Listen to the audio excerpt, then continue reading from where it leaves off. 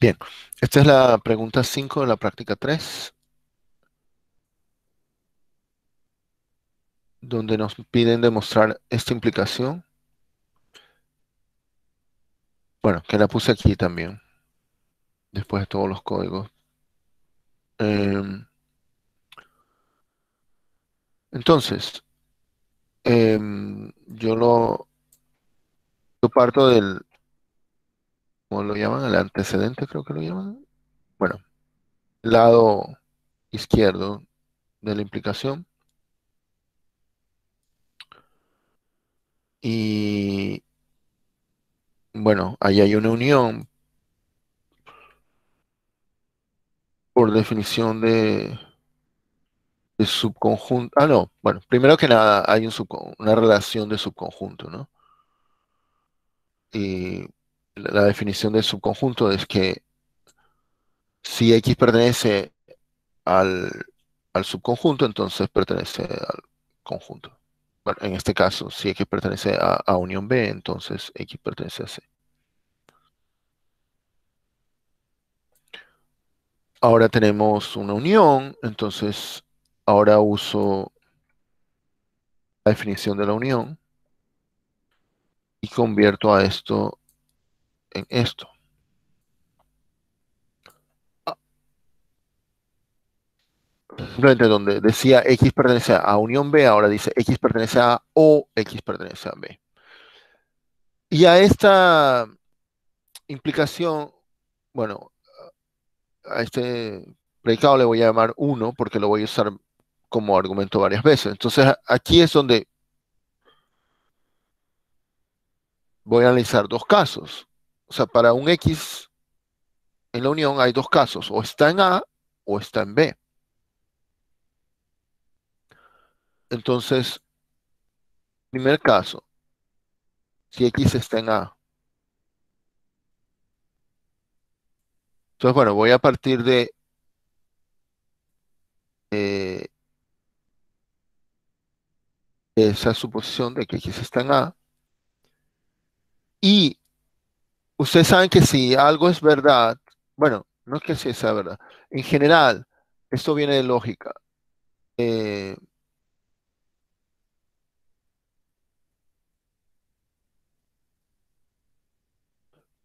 P implica P o Q.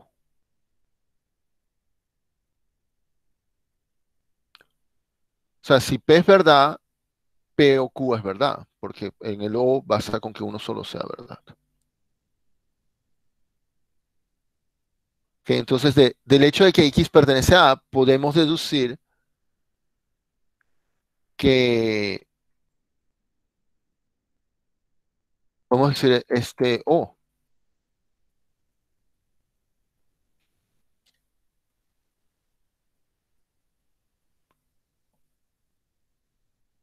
¿Está claro? Sí, está claro. Ahora, pero acá arriba sabemos que si X pertenece a A o X pertenece a B, entonces podemos deducir que X pertenece a C.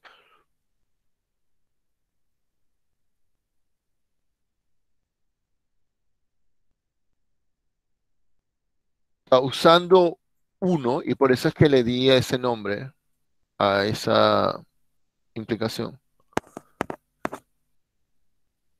O sea, este uno de aquí se refiere a esto. ¿Ok? Entonces, bueno, ¿qué hemos concluido en este caso? Hemos concluido que si hemos deducido de X pertenece a A, hemos deducido X pertenece a C. Así que, ¿qué nos dice eso? Que entonces A es subconjunto de C, Muy porque bien, llegamos por implicación. muy bien. Bueno, y en la vida real, o realmente sí, sí,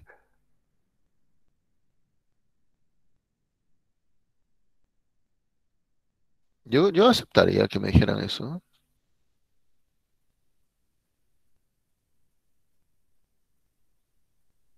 Pero bueno, si quieren hacerlo en detalle, se puede hacer. Am, Es análogo. sí, solo que ahora simplemente está en el lado derecho. Bueno, partimos de X, o sea, bueno, ahora voy a copiar todo porque es totalmente análogo. El único detalle es que en el O estábamos usando el lado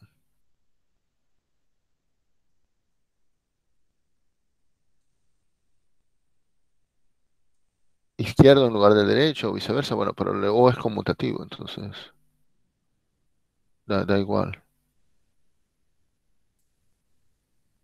O sea, es exactamente el mismo razonamiento.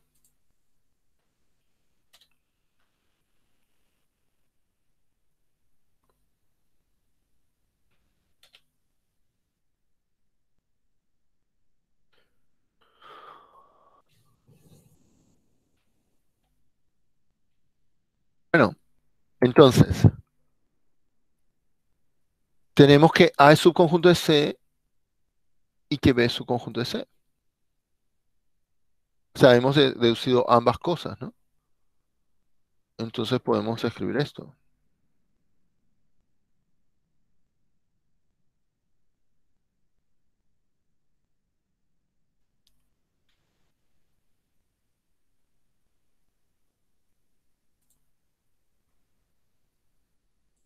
Porque aquí está A subconjunto de C, aquí está B subconjunto de C, entonces esto es solamente el I de ambos.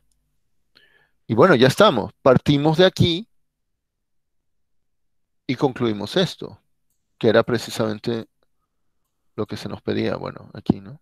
Demuestre esto. Bueno, partimos de acá y llegamos acá. Bueno, para Profe, redondear, ¿sí? Sí, sí, adelante. no terminé, pensé que había terminado. Era una pregunta. Bueno, yo creo que yo lo hice por otro método, que no lo separé por caso. Hice usando el axioma número 3.78 del libro de Gris. De gris, ok. Ahora menos Este, mal me lo compré. 378. Ok, déjame buscar cuál es el axioma. ¿Axioma o sí, era teorema? más que todo para preguntar si se podía usar. Bueno, Bueno, lo mismo en realidad. bueno, no. Ese es P implica Q Ya, y ya lo Q vi. implica R. P implica R y Q implica R es equivalente a P o Q implica R. Ok, ahora, Ese mismo. explícame por qué eso.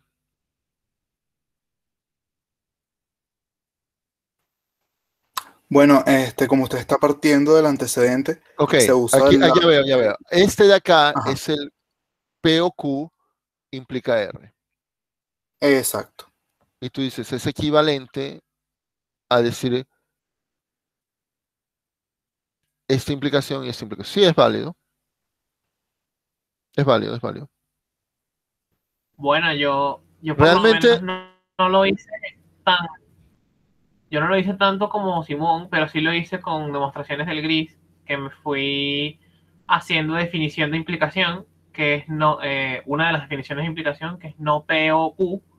P implica Q es no P, equivalente a no P o Q, y a partir de ahí fui haciendo de Morgan y distributividades del I y del O, de y acuerdo. llegué a... Sí, también se puede. Ciertamente, P implica Q es equivalente a, a no P o Q. Sí, la implicación se puede ver de varias maneras y sí, está la otra que me decían, la que estábamos viendo aquí. También se puede ver, el P implica Q es equivalente a P y Q igual a Q, y también creo que es a P o Q igual a... No, este es, perdón, aquí creo que es P. Si me equivoqué. Bueno, en fin, hay varias maneras de hacerlo. Eh, Yo creo que, bueno, son, como saben, es la primera vez que yo dicto este curso. Este curso tiene como requisito lógica. Yo veo las definiciones basadas en lógica, así que yo creo que sí se pueden usar los teoremas de lógica que conocen. Pero la verdad, prefiero que lo confirmen con Federico, realmente. O sea, Federico ha dado esta materia varias veces, él ya tendrá sus criterios. Perdón, yo estoy grabando todo esto. Bueno, creo que ya nos salimos, ¿no? La pregunta ya está lista, voy a parar la grabación. Profe, y yo tenía una pregunta. Sobre esta pregunta, Sí, sobre esa demostración. Era porque había deducido en cada caso que A era su conjunto de C. O sea, ¿cómo había hecho esa deducción a partir de los casos? mira, ¿cuál es la definición de subconjunto? A es subconjunto de B equivale a decir que, bueno, para todo X pertenece a A implica X pertenece a B. Es una equivalencia. Es decir, si yo demuestro esta implicación, puedo concluir esto. Y lo que hemos hecho en esta pregunta, en esta parte, partí de X pertenece a A y deduje X pertenece a C. Entonces, tenemos la implicación, bueno, quizás tendría que haber escrito ese pasito extra, si son súper formales. ¿Quieres que escriba el pasito extra? X pertenece a A implica X pertenece a C. No, bueno, ya lo vi. Si quiere puede poner o sea, el teorema que está usando, pues, el de extensión, de que por teorema de extensión se puede deducir eso. No, eso no es extensión, si no me equivoco. Perdón, en la definición de subconjunto. Ya. Entonces, estrictamente hablando, si quiere, podría haber puesto eso.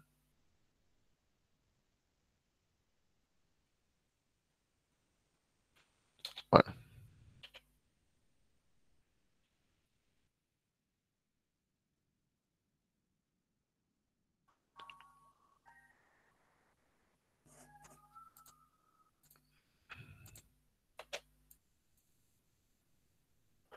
Ok.